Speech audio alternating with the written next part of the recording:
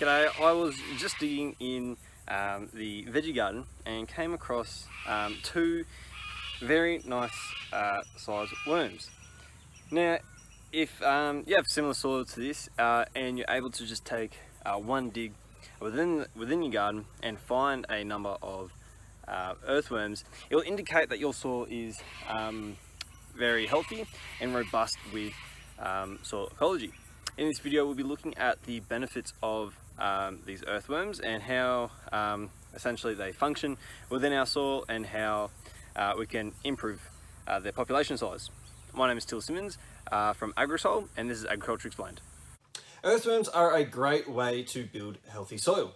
If you see earthworms in your veggie garden or in the soil on your farm, it will indicate that you have healthy, functioning soil.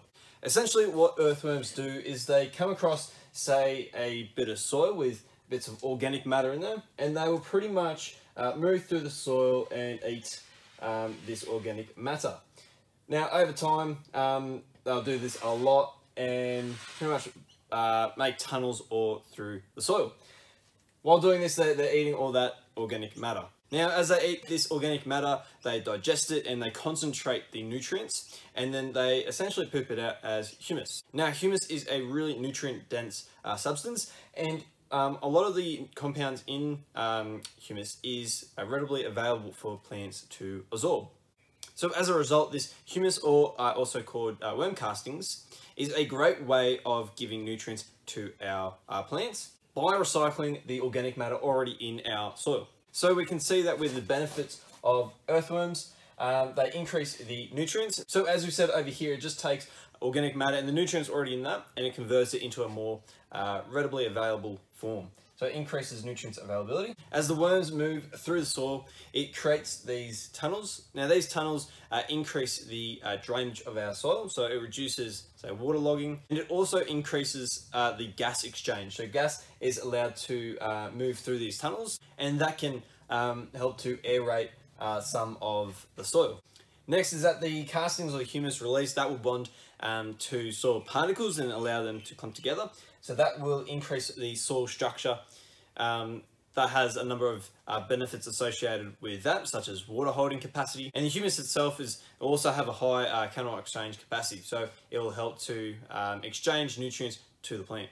And lastly with this is that we're going to increase our soil organic matter. And as we know with the soil organic matter video, we have a heap of benefits with that. So earthworms contribute so much benefit to our soil, and without any extra work to say on our half, we're just going to make sure that we allow for a healthy environment, and they will pretty much contribute all these really beneficial aspects to our soil. Now, if you don't have many earthworms in your soil, it may be due to some practices or cultural practices that you're using on your either farm or veggie garden. Now, some of these deter earthworms from living in soil just because they don't like it.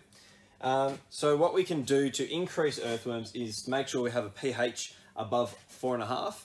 Anything below that's too acidic for them and they're not going to like it. So to do this, we just test our soil and then make corrections. So you can either add lime to raise the pH, or sometimes a low pH can be the result of too much chemical fertilizer applications. So a long-term solution is we can reduce our inorganic fertilizer application. Now the earthworms need something to eat, so we can do that by increasing the organic matter. This will promote them to an area because there's feed there, so they're going to want to be there. We can increase the organic matter within our soil by either planting in a green manure crop. So you just plant a bunch of really leafy plants pretty much, so like oats or sorghum, and then plant that all back. Or just allowing, you don't have to plow it back, but you could also graze that with some livestock, and then the manure, it will increase the organic matter.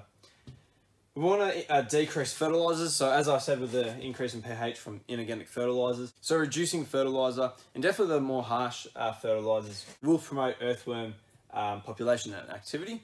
And that's just because a lot of earthworms are really sensitive to their environment. So any harsh chemicals will deter them from living there.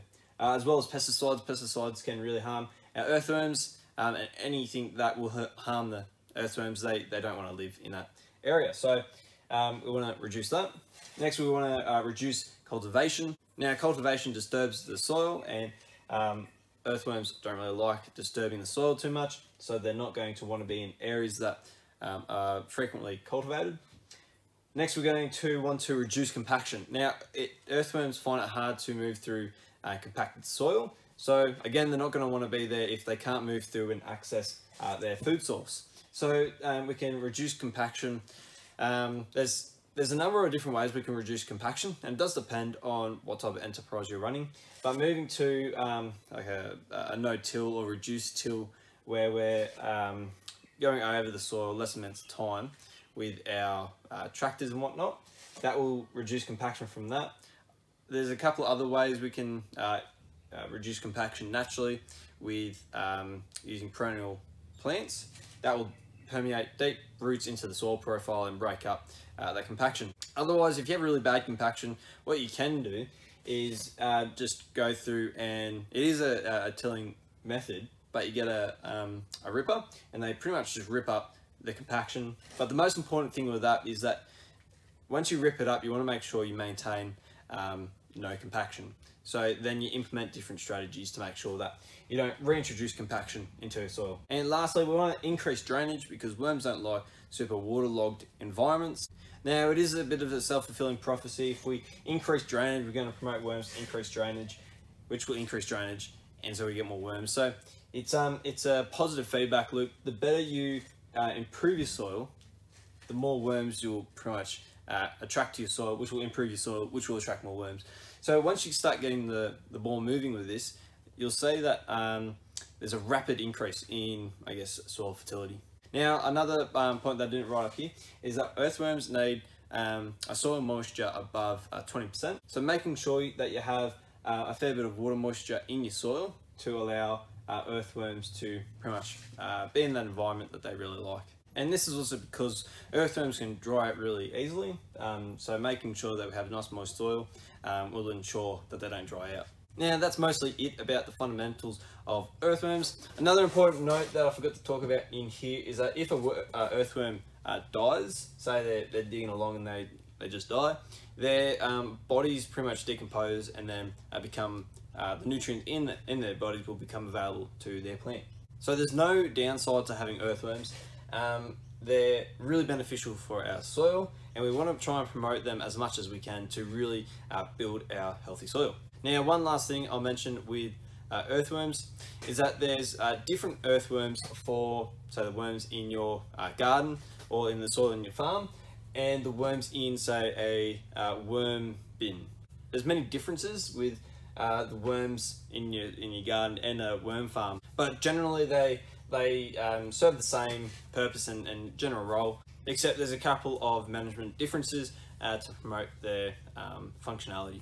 That's it about earthworms. Make sure to go out into your garden and just dig up a bit of soil to see if they're there. If you're able to dig up just a small portion and there are a couple earthworms in there, that will indicate that essentially you have really healthy soil, or you're on the way to building healthy soil. If you can't see any earthworms, even if you've dug up the whole garden, it might suggest to you that you might need to change a couple of different things about how you farm, or different practices that you use. If you like learning about this stuff, make sure to check out some of our other videos. We have some on animal production and plant production, and we even have some on regenerative agriculture.